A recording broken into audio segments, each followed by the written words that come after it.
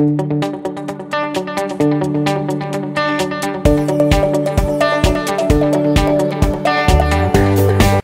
my name is Steve Tegeler. I'm a Senior Director of Systems Engineering in VMware's Cloud Native Apps Business Unit. And this lightboard session is all about developer abstractions. And notice I've got developer in quotes. You know, that can mean a lot of different things to a lot of people, but fundamentally I'm talking about someone that checks in code and creates software. It could be anything from the actual application that may be running to an internal IT service that needs to be created to service those application developers. But as you can see, I've got 4 different types of developer abstractions here. First one is infrastructure as a service. Second one would be the Docker API. Third is Kubernetes. And fourth is Cloud Foundry. And you know, in IT, sometimes we find a need for all 4 of these potentially. And I want to talk about the difference between each one of these and really the level of effort required for the end application owner to deploy their app. So if we take a look at infrastructure as a service, the big thing here is that we start with the app. That app needs to be installed on top of some sort of virtual machine image of some sort. So with VMware, of course, that's an OVA or OVF. Some of the public cloud providers have AMIs and so forth. But fundamentally, I got an application that needs to be installed on a base level VM. I normally require something like configuration management to do that activity. So not only is the configuration management going to install the app, but the configuration management is also going to prep that operating system, load all the tools and the libraries and software that you may need. And then finally, I'm going to orchestrate this entire stack with something called infrastructure as code. So that's going to require me to go use what we call infrastructure primitives. So a virtual machine, a network. I have to define maybe subnet masks and IP addresses, security firewall rules, and those types of things. Basically we're primitives, and then I deploy it to an IS. So VMware has a solution in this case. If this is what you need, we've actually got 2. We've got VMware Integrated OpenStack and vRealize Automation today that can help out with that. So the second piece, so we'll draw a line here because infrastructure is kind of the way most folks have been doing it for the last 10 years or so. And what we're moving into is these 3 technologies, which are more container-based technologies. So I want to kind of contrast the difference here. And so I start off with the same application. And what I do with this application then is I actually want to build a container with it. So I'm going to be responsible for taking that application and I'm going to build the container. Okay? Once I built that container, then what I need to do is I need to architect, let's just call them service dependencies. So if I need access to data, if I need to present that container a certain way out of the host or so forth, I need to basically architect the service dependencies there. Then the final step, because I'm just interacting with a Docker API, which is, think of it as running an individual container, so to speak, I'm going to need to basically orchestrate the running of the container or containers. Now normally when someone's interacting with a Docker API, what we've seen is they'll use something like a CI/CD system that is kind of a nice flow and I can go out to the Docker API and run it.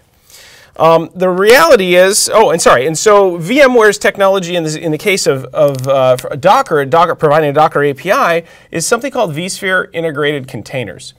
Now, VIC is an interesting technology, which you can see in a different lightboard, but fundamentally the service or the demarcation between the teams is the Docker API. Okay? So what we do see, though, in the data centers is a need to go from just dealing with the Docker API. We actually want to orchestrate and we want to manage multiple containers at a time because really that's what makes up the entire application. You may have a couple of web servers, a load balancer, and a database, and I need to orchestrate all those things together. So that's where something like Kubernetes comes into play. And so the difference here is that I've got my app. I am going to build the container here. I still have that same process. I'm going to architect some dependencies. And Kubernetes gives me a method to do this. So it has constructs that I can use to basically define how this app is going to be stitched together. Once that's done, though, then I can pass that directly to the Kubernetes API, and the Kubernetes cluster will be responsible for running this application for me. Okay? And so the solution there from VMware and Pivotal is something called PKS. Okay? Now on to the final solution here, which is Cloud Foundry. So Cloud Foundry is even more simple. So in this case, I have an application artifact. Think of it like a jar file or whatnot. All I have to do with Cloud Foundry is deploy that application, or basically deploy it into Cloud Foundry, and Cloud Foundry will take care of building the containers. It knows a lot of the dependencies, will help scale it, and so on and so forth. So and that product, so to speak, would be something called Pivotal Application Service. Now, these are all great. So these are all the different VMware functions here that help with these different developer abstractions.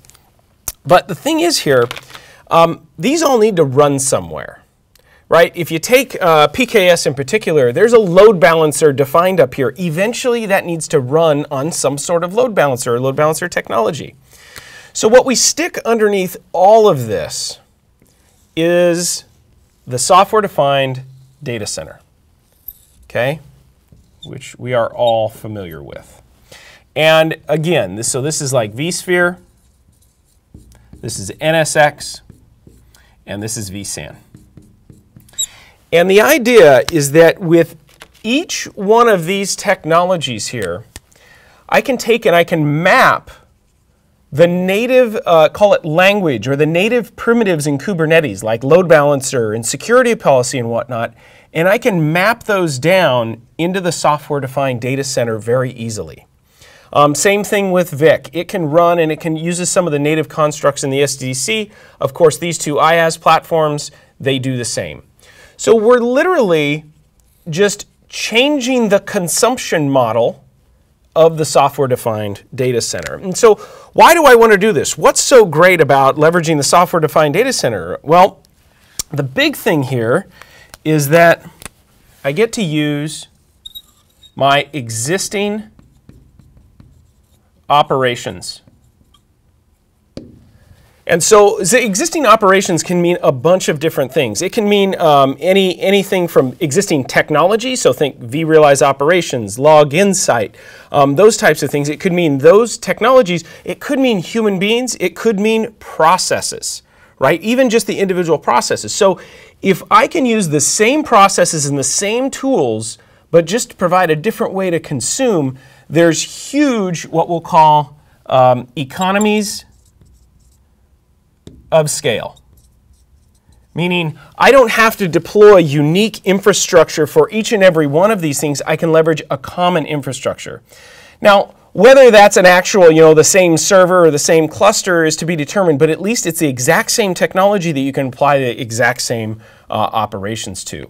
Now, not only do I have existing operations for the SDDC, a lot of the tools that VMware has are elevating themselves, and they'll be able to expand capabilities and monitor a lot of these things as well. So hopefully that gives you a good idea of these different, think of them as like IT services that you could provide as maybe a VMware administrator or architect. These are the different ones, and they all map easily on top of technology that you already know and already comfortable with. Thanks for watching.